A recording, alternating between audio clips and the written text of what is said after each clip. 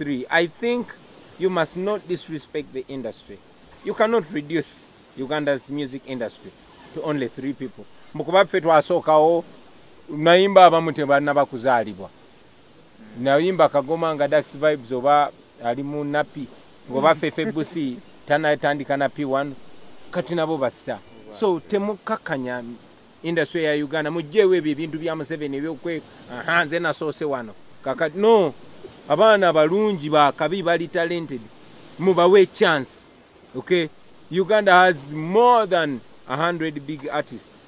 Kongambo chanti big 3. What do you call big 3?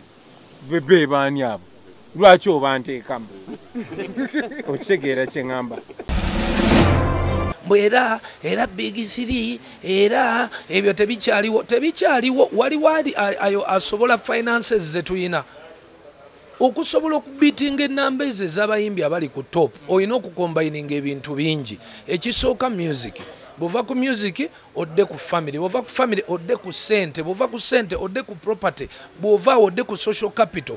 Bani bomanyi kiki kyosobola okukola.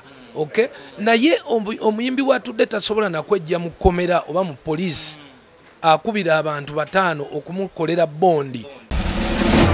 Nganze sasubiza muntu yenna nti sijja kula. Sina gwe nasubiza nti sijja kuva ku level eyo no. I mean we grow every day, that encouraging ba artist. Kula nebo kula nabo. Obongo bo bu transforming notandi kukula ebintu mungere ndala. Move with those that are moving with you. Be sure nti buli wo kula monsi buli wo transforming buli wo yige bipya. You're going to lose some friends. Buli wo progressing uja katifa bamu abava mu kyalo twaleka emikwano gyaffe betwalyanga naye emiyembe kusumu kyalo je bali noje Kampala node Kamocha kati ate bovaawo node Nansana like that bovaawo nogende Nairobi bovaawo nogende Bungereza. You keep progressing, you know. Bano bolese mabega tobeera bira sigala ngo bawe ekitibwa buli bakwetaze sigala nga nawo very useful to them, but grow, please grow. Namwe kinjagalo basaba allow me grow. Nemikwano jange, please allow me grow. Don't take offense of that. We only live once. We are in our 40s. I'm 41 years old. Katabana bange bansinga n'obukulu bakuze, I mean n'obuwanvu. So we must be able to grow. Era namwe abayimbi abakuzeeko abanene mulekeraawo okubowinga down ebyo bye mwesiriwaza mbwera abaana abato bakabi. Omanyi ekizibu kye tulina case era bulijjo neetegese nkyogereko. Omuyimbi omukulu ngaffe wetuli balabika banafuye mu mitima, so kakati batya okwogera ebintu mbu batya okubavu.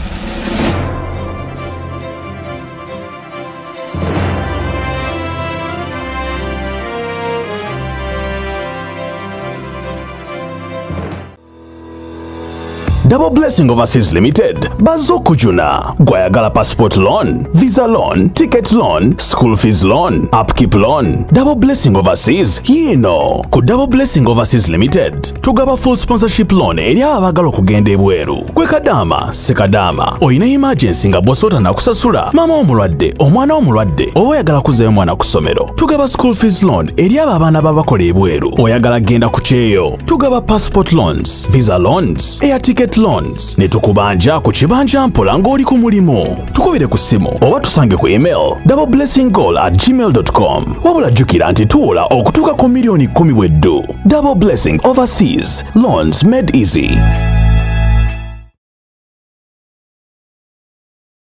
Sebo banyabo wetanira okunyirira katukwanjulire Hana Saluni esangibwa ku Mwesuga Road ekira balina empeereza esinga okubeeya omulembe mu bya saluni. Oyagala extension, wigs, wig installation, weaving, styling, cutting ne trimming, byonna babikola. Braids, dreadlocks, twist, pedicure ne manicure, byonna obisangawo ku Hana Saluni. Bakola facials mu bika ebyenjawulo omuli ez'abaami n'abakyala. Bodicure products zonna tuziyina. Full body massage eri abakyala boka, waxing, body scrub, wood massage ne body contouring. Tukola permanent makeup omuli lip brushing, eyelash enhancing ne eyeliner. Tukola ku bagole bonna ate nga tukuyisanga ali ewaka nga kwotadde ne kacaayi ak'omulembe. Leeta famire yo yonna tugiyoyoote. Gwayagala okumanya ebisingawo tukubire ku noti 702 110 45 oba ku WhatsApp noti 762 385 719. Hana Saloon, feel at home.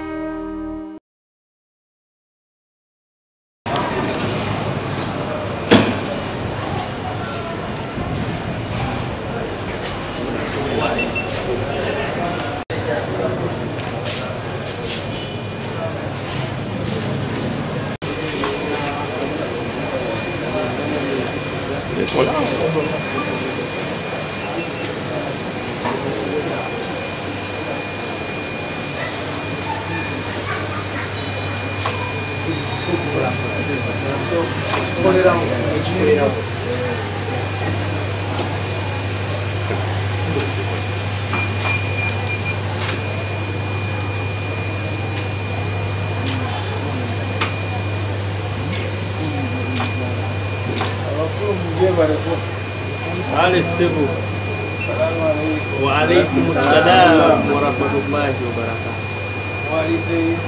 الحمد لله رب وفتحته. الحمد لله. إن شاء الله نسيتك.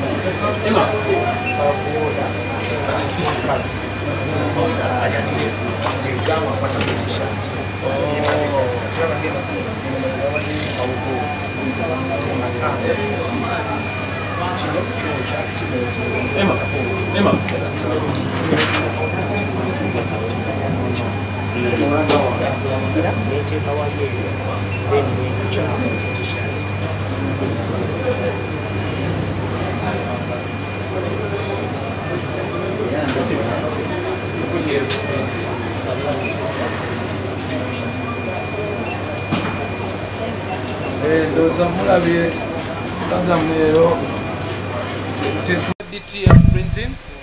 It's elevated level of printing on t-shirts, but not only on the t-shirts, the files. Ebintu bingi nnyo, but this is good. This is really good. So, ndoza mulabi, Clever. Printing wano, ebifaananyi ebya Bebe kulu ne Zuwena. Then tugenda kumala tutekeko powder, then after tubyoche tubiteekeko t-shirt ebeyunga eri bulungi. Ekyuma kyekiteekako powder. Powder kino. This is the powder machine. So film eyitawo. Film eyitawo nejja mu kyuma kya powder. Powder abeerako amasanda agakwata. Then wano ne tumwokya. Then tufulumya wale ne teeka ku t-shirt. So process eno oba printing ku t-shirt emwe twala bbanga ki? T-shirt emwe ezo kutwala ekinene n'ekidakiika nga 10. Edakiika 10 tuba tumaze. That is nga bifaananyi. Ate ebibeera ebigambo byanguwa. Naye nga ekkubo erya ddala full color, ate ebintu ne bw'obiteeka ku t-shirt ne bw'oyoza tekirina kye kiba. Nga t-shirt eno gye nyambadde nga bw'ogiraba. Eri very neat. Ate ng'olaba ati wakali complicated alimu ebintu bingi. Naye twamu printing ze n'avaayo bulungi.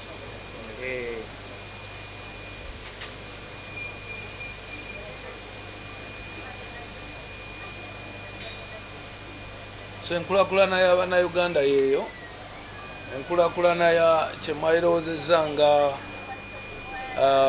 abaali balowooza nti zino groups bwe twazikola twali tukola bye bayita edda babiyitanga batya oba gurupu oba bibinja. Bino si bibinja, eno Cleberson Gargamel company. So kati eno dduuka lyaffe lyakubiri eri printinga t-shirts. Kati tetukya printinga ziri printing enkadde, kati tuli ku printing empya. So okiraba nti bw'obeera nga oli muyimbi, there are so many other businesses you can do.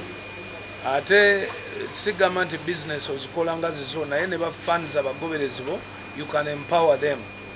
Kati nze mweno company y'enkofiira, t-shirts, biki, I'm empowering over 20 people. But of course Cleberson, so people are making lives so tekikoma ku muyimbi wanooka waliwo abakozi 8 okay so nina abantu bangi nnyo abasobola okunfuna okubanga banfunirako ssente brand ya Bebe Cool kubanga bagifunirako ssente ekitegede so abayimbi bwe mutwe mulina okukola sinti nno bw'oba ofunye erinnya ate era gwoba olina okwekubira t-shirt zo gwolina okwetererako omupiira gw'emmotoka so that is a way to make you understand that those companies groups ezo zemukola can be companies and then the people who are in those groups can identify what they can do and then you support them in what they can do.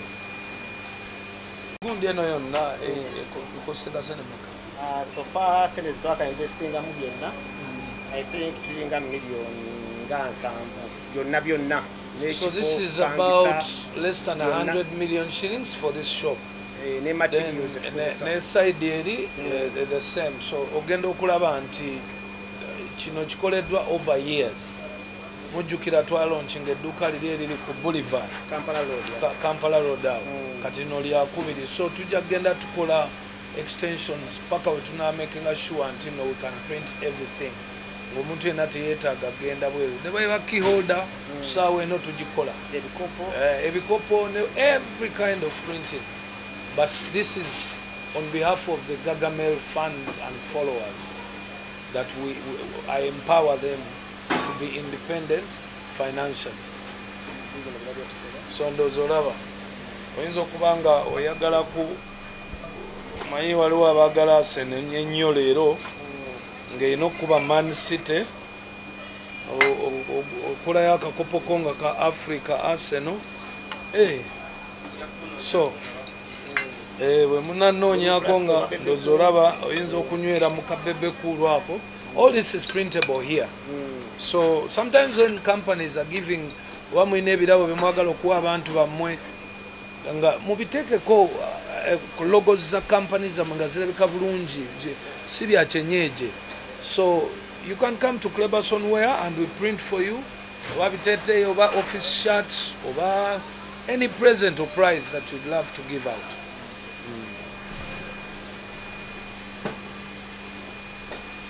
Enkofiira z'omuzimanyi zino brands so kulaba we are proud of our country. So Kampala ogiraba gwatayagala kwambala ya silent majority so kwambala ya Kampala ya Uganda yiyo ogiraba nti nungi nnyo printing kati kitegeeza nti n'aba national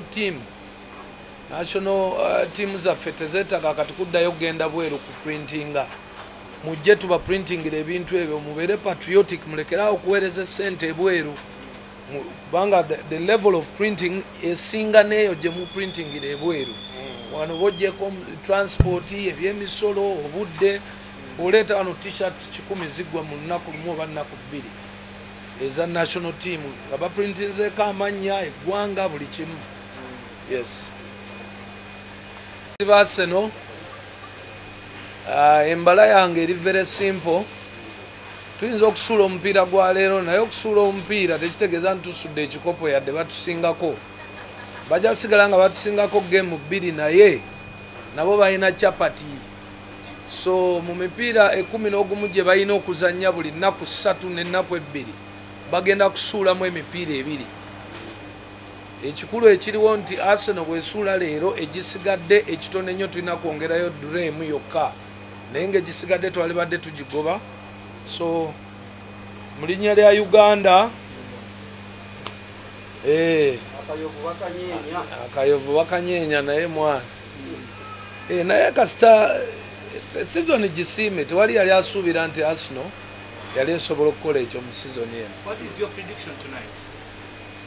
Well, it is going to be I predict Arsenal losing the game. I don't know at what levels because of course defender wa Arsenal Talim bwe tulilayinzeko all over the whole season and it has shown that empiira gyonna gye tusudde 3 gye tudrowenze abadde nga Talimu ate ng'empiira gyonna bwe yalimu yes mayitwa yalimu nga Man City kuba first leg but okusinziira ku preparations ne position ne Saka wuyo ya Zaha yakadda Zaka yakadda so nsuubira nti kijja kubeera kizibu ddala ogoba omupiira ogwo naye ng'ete kitegeeza nti bali tebajja kusuula nabo bajja kusuula.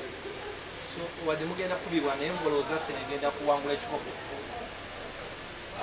Kuwangula ekikopo kati tosobola sinza kuwa confirmation nti ndowooza amazima amatuufu gali nti ndaba twakisudde naye okuwangula ekikopo tujja kutegeera nga Man City emaze omupiira gwayo ogusooka after its second leg of Champions League.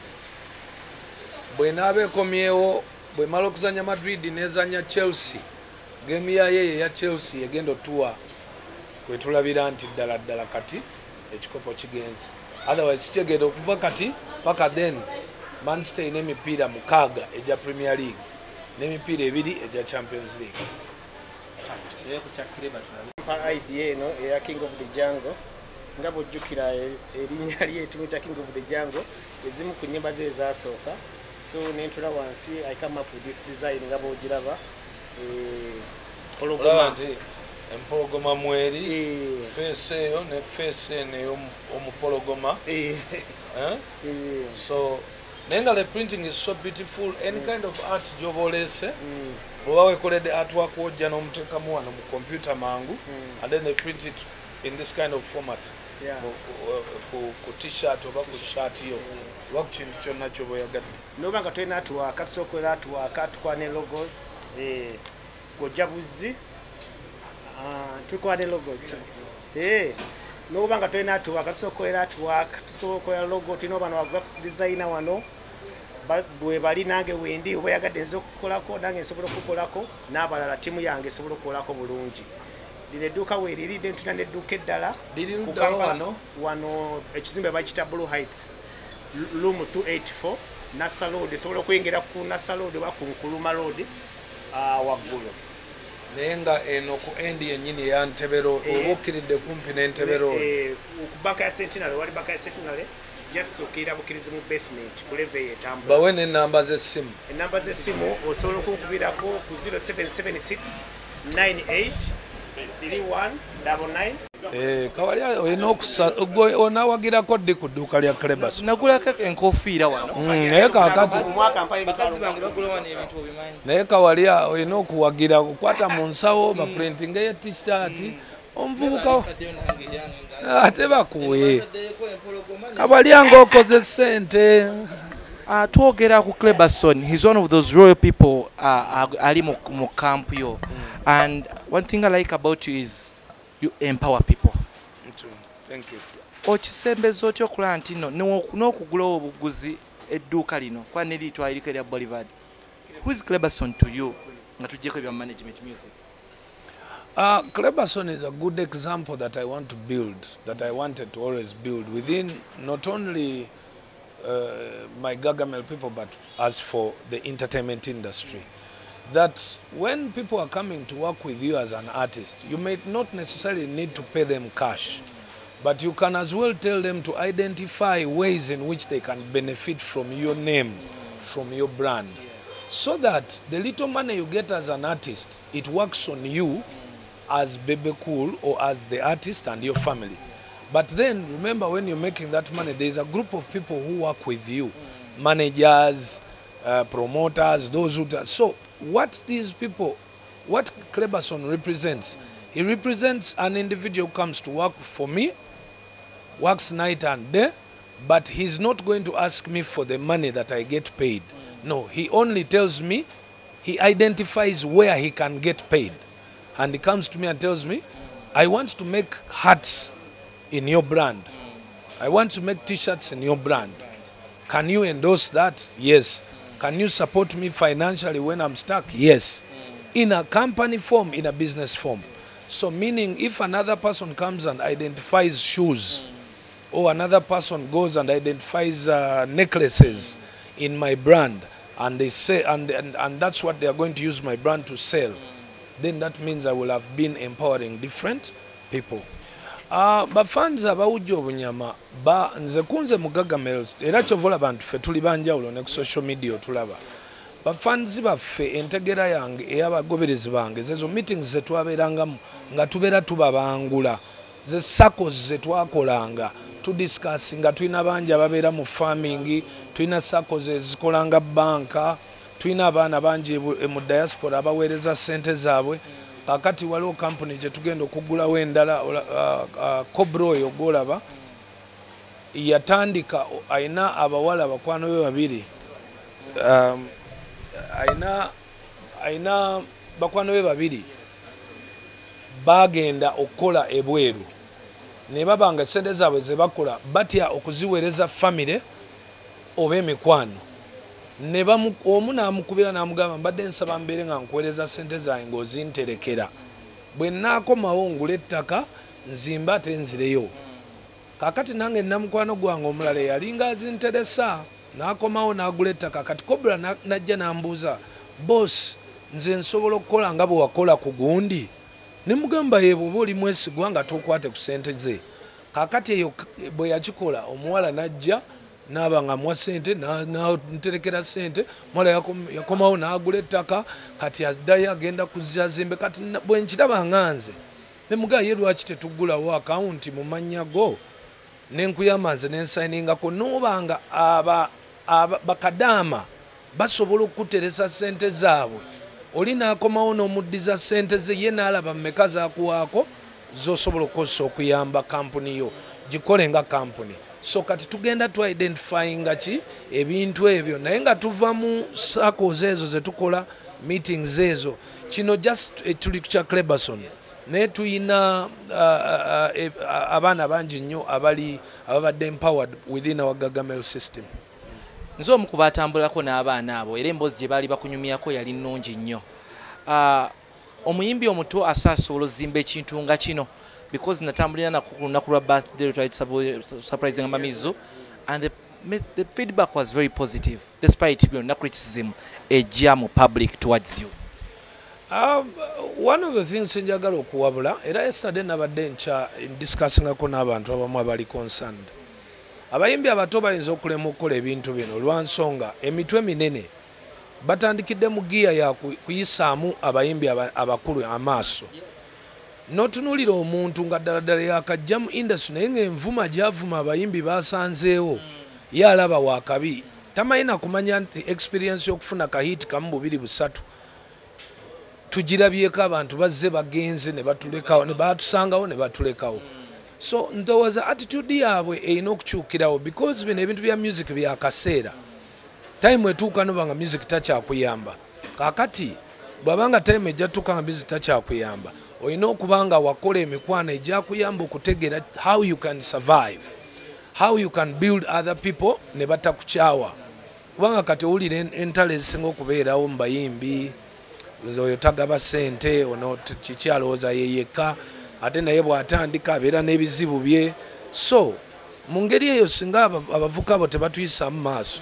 ajja n'akubuuza owaye gwe Cleberson wamuzimba otya gwe John omuzimba otya gundi omuzimba otya otandise otya so n'olyoka omubuulira nti bw'oba tomuwadde ku ssente zo muleete tudisikasinge ye kikyakulabamu nga kiri mu talenti ye ne mutandikiraawo naye kati ffe kye tukola kati nze bwe mbulaba bonna obwo obuyimbiyimbi obu siba buvuma abayimbi abanene mbugobera eri ntandise okuyingiramu omutima ogutayagala oguyinza okusitopinga mu maaso okuyamba abayimbi abo abamu kubanga bwe tubadde nga tukutuka n'ensi eno tukutuse nayo nga tugikutukira bo basobole okujja okukola ki okufunamu naye ate bw'otandika okufunamu n'ojja ng'ojolonga ovuma omanyiira okisooka gw'ovuma tomwenkana tojja mwenkana omumanyiira tosobola mutuukako bwe nkuba engalo weekanga n'ogwa ku ttaka bwe ntuuka wooli bakuzza emabega naye nga ojja ovuma kakitegeeza gwe tokyasobola kuyambibwa teweetaaga ki buyambi naye wayitawo emyaka 5 tubanoonyeza mu kibuga nga tetukola ki tetubalaba nobanoonya ku TV nga tokola ki tobalaba ate n'omutima ne gukuluma n'ogakale singa nayamba so eyo warning nkulu nnyo ate nkibagamba nga Bebe Cool era namwe abayimbi abakuzeeko abanene mulekeraawo okubowinga down ebyo bye mwesiriwaza mbwera abaana abato bakabi omanyi ekizibu kye tulina case era bulijjo neetegese nkyogereko omuyimbi omukulu ngaffe wetuli balabika banafuye mu mitima so kakati batya okwogera ebintu mbu batya okubavu era big 3 era ebyo tebikyaliwo waliwo ayo asobola finances zetuyina okusobola okubitinga enamba ezo ez'abayimbi abali ku top olina okukombayininga ebintu bingi ekisooka music bwova ku music odde ku family bwova ku family odde ku sente bwova ku sente odde ku property bwova odde ku social capital baani b'omanyi kiki ky'osobola okukola okay naye omuyimbi watudde tasobola nakwejja mu kkomera oba mu poliisi akubira abantu 5 okumukolera bondi okay kakati oyo yajjawo top 3 naye Kamiri yagamba tuddemu tukole withdraw ya music anti kyakugamba akugamba nti bwe muba mukyagizalawa katuddemu ate tutandike nammwe buto twebale ate Kamiliyoni kamutaseemu kaawo oba kamuwabulemu ekyo kibeera unfair kuba toyinza kuddira jjinja lya kiro 10 n'oliteeka ku minzaani n'ejjinja lya kiro emu kuba kati ffe we tutandika race naabo ffe tulina sente ezikola video ffe tulina zi studio ffe bananyini ma radio ffe bananyini ba DJ nze nkuba engalo bwe nti mulundi gumu nenkwata mu bank account yange ne batuula kakati omuyimbi omutaana akikola atya so bwogamba nti tutandike nabo tekiba fair so tujjewo comedy. Let us go back and tuyigirize abayimbi baffe abato. You have to respect your elders. And the respect tetuli mu kugisaba bw'obaddala onneewulira. Lwaki bwe bivulu bwe babalanga nga tetuliko abantu bagamba naye muyimbi ky'omunene aliko. Nga tekuli muyimbi munene. Yemmwe obuvulu bwe mukola kati nga bwe mutunudde mumpeeyo ebivulu ebijjudde okuggyako eky'omunene. Kamiri ye kandoza yajjuza. Okay?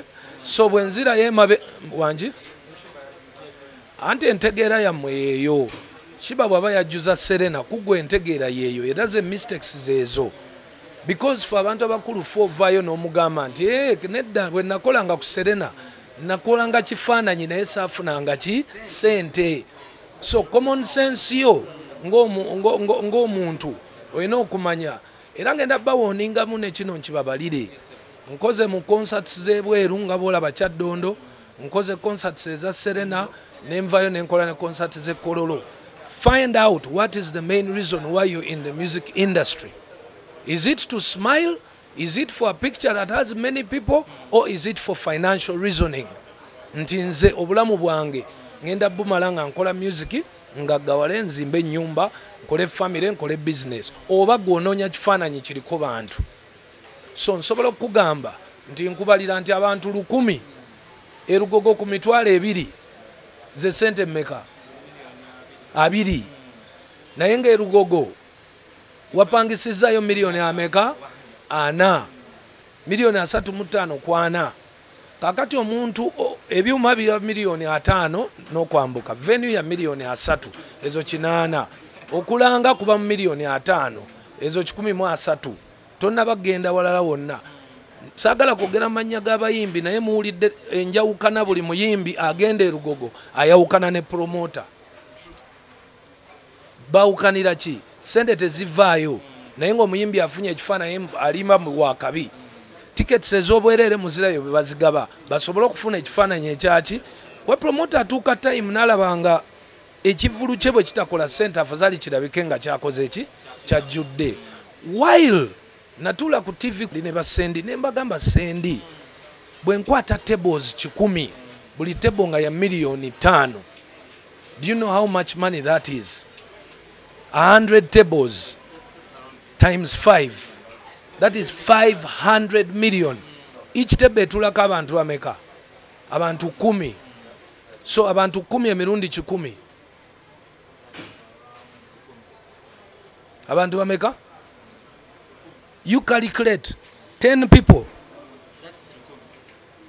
be bantu 10 ruki You know I'm a student of mathematics. yes so abantu 10 rumu nga buli bantu 10 baguze meza ya miliyoni 5 bebe kula bera ne miliyoni 5 10 rumu while gwe andekanira oganira erugogo onoonya abantu mutwalo gumu ogumu bwe gutyo gufuna ku mitwalo 2 ze sente mmeka miliyoni 2 kyokka nga waspendize miliyoni 15 oba 108 now unze agenze mu tenti saakubye nakalango ku TV oba radio nakubidde abantu bange ku simu mzee Kirumira chairman nina ekivulu meza bebe kulu mkulu wa muganda wangu uliuta nti meza mpayo 3 Dr. Sudiri jebaleko sebo buwaye abana bange wabawo omusayi nti ebyo byagwa obadde ogamba ki ti ninayo ekivulu kale kampuni zange 5 buli emungi wadde emmeeza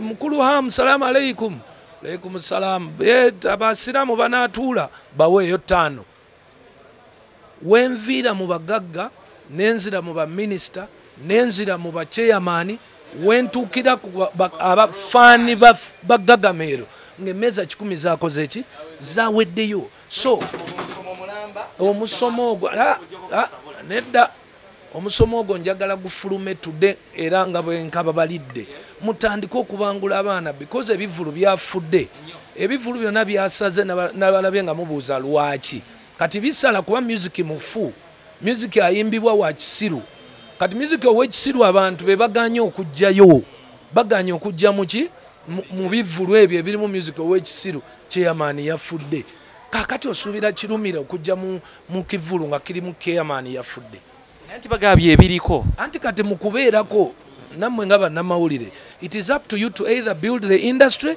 or kill it kati nze ndina confused oba award omwaka ogujja njigabe noonya musically sensible simulaba bwe mweyimbira first sirimu award twayogera Kamiri talimu Afrigo terimu Kenzo twamujjamu Bebe sirimu Juliana talimu kati award ngenda jiwani awafazali sijikola kubanga sisobola kubeera logical artist nenvayo nenzimbe nyumba nenvayo nengula amataka nzimbe nyumba omwana naveeri nayemba omwana yavudde kyayi bwenjayi nenkwata ekyapa ky'ettaka nenkimuwa ekyo sijja kikola kubanga direction ya music ne information erimu ate etwala abaana bange mu njayi abange mu nyumba kati balaba daddi bw'aba asobola okwawadinga omwana eyayimba enjaye then tugendera ki ku ssomero omuntu agayo akakoola daddi apromotinze ekyo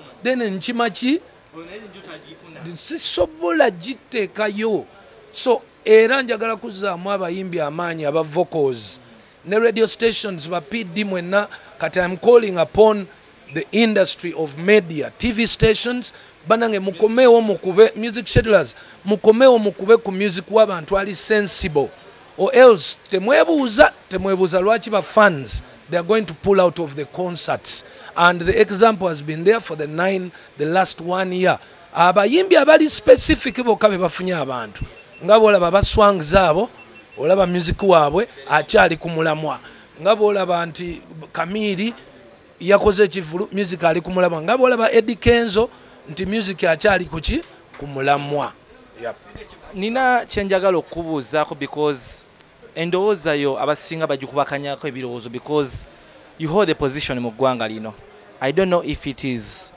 twali tokitegeeza but because olwali lwe luli ku internet ekintu kya PCM tetwakitegeera ekintu kya PCM ne MD kyetaaga wasoma kati sirowooza nti muganda wange oba tewasoma onaategeera kyentegeeza kubanga era ebya Bebe kulu biba bizibu byakutegeera anti kubanga bw'obanga toyina bwongo obukusobozesa kugenda mu ssomero toyinza kutegeera njawulo capacity y'obwongo ky'omuntu gye yeetaaga okusoma senior 6 ne capacity ya bwongo ky'omuntu gye yeetaaga okukola MDD diploma mu university kati mu ntegeera eyo abazze bapalapalanya tebasabitegeera naye nze kyensobola bagamba nti fe abazadde tuba tukimayinza omwana bwajjana nga ngenda kukola MDD Makerere mugamba ezo sente genda ozikolemu akatale kaki k'ebyennyanja okusinga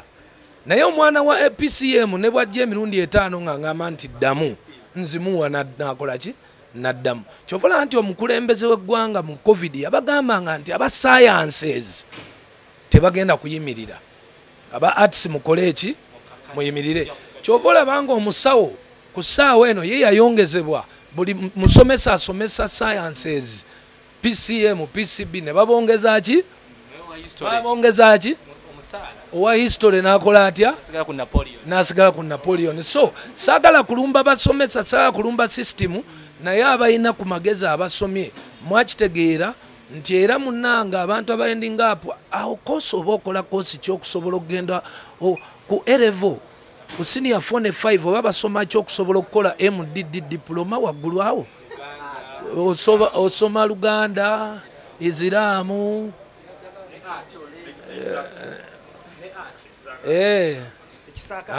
omayinza ebibuuzo byange byangu naye nga muntegeera yange n'abareactins abasinga 9 ku 10 tebatuuka mu senior 4 kati gokayanira otya ebikuli waggulu abamu tebasoma era nabalabye eti Bebe Cool tategeera kati ojjukira nakolako ku interview edda ne mbagamba nti obwongo buno mu bwegendereza obw'abavuka bwetaaga okumachuwaringa to learn how to digest things. Olina agamba comparing atya PCM ya senior 6 ku diploma MDD diploma nange nenekanga nengamba bannange taba omutuufu nengenda okulaba emabega obwongo bwenga butono nnyo okusobola okutegeera nti nabuuse ne senior 6 course gye yakola okusobola okwapplyingira ki MDD. Ndi musanyufu nnyo kubanga mbeereddewo from day one. Bakatize kunyumiza sole yange natandika okuprintinga t-shirts. It was around 2013 akamwako concert. Najja wano ku Nasa nga sinatandika byakola t-shirts. Nenkola t-shirts 5. Nenzimuleetera namusanga ku password nankulabye nga bali muri houses za akamwako concert. Zonna nazigula. Byazigula ndangamba dde okulenda t-shirts 30. That day onako kanafuna million emu kuva ku Bebe Cool. Million emu gye natandikirako kwegamba yakyusa obulamu bwange ne printinga t-shirts nezya ne printinga then gundi yange breakthrough yange ya t-shirts mugundi ya t-shirt yali ku kivulu kya Bebe Cool ne Good Life na printinga t-shirts zali 15 zona ne strunda nga zitunze emitwalo gyali 3 by that time. Nagenda okuva mu kivulu ekyo I think naina million nga nya kitundu nempunga nya kitundu nezisuka maxes ayisuka muno kusukamu kati nezija nga investinga then namala nembeera olya nembeera nga nkola nepeza million 10 naye nalimbeera mu ghetto nalimbeera na masuba naye nga ntambulira ku boda ate nga boda wensula nyina okutambula ate nga bakuba obutayimba sente zange zasuka nenzigula mu akamotoka akaspasi akasooka nengamba kasoke protecting obulamu tebajja ne bankuba lumu akatayimba ate nenfiba gyendaba so nenzija bwintyo nenzija nenkola sente nenziweza nali nkolera waka enamasuba nga Freedom City nenvaayo nejja nenkola edduuka mu town nentereera nenfuna ba customer nkola ne brands ez'amaanyi Why do you trust Bebe Cool so much? Mu trusting akwa musajja wa maanyi nnyo. And your picture is identified with Bebe Cool. Of course. I don't actually ekyo kikulage waliwo ekibuuzo ky'obuuzizza kati bannamawulire ne ba media personalities bonna abatera okubuuza ani ayagalwa ani atayagalwa ndowooza eyo answer kati ogitegedde. If you find Cleberson has become a very rich man in the brand called Bebe Cool, then don't joke with how much love Bebe Cool has. Nemu campaign emmotoka za Bebe Cool za Cleberson zalinga branded tewali yakwatako. Okay? So enkofiira esinga okuba ennyingi mu Uganda today ya silent chi majority ate nga egulwa emitwalo emeka 5 ekyo ki love. So ekibuuzo ky'omubuuza yali sure nti brand gya supportinga eri worth okwesigamako. Ebigambo ebisembayo nebaza nnyo Bebe Cool okubanga mbeereddewo okubanga mbyuludinze ate na neesiga abantu abakyasinza okuneesiga ndowooza yewe number 1 kuba yankwasa ebintu bye ebiri very crucial nga I could not believe. Ndudde nga mbimanaging from 2013 na neesiga ate nga naye sinabeera w'amaanyi. So ekyo kintu I can't take it for granted. Singa aneesize kati nga bwendi naye before yampa obwesigo okubulaninga ebintu byate bingi ebya music sina nkokola nawo nesiga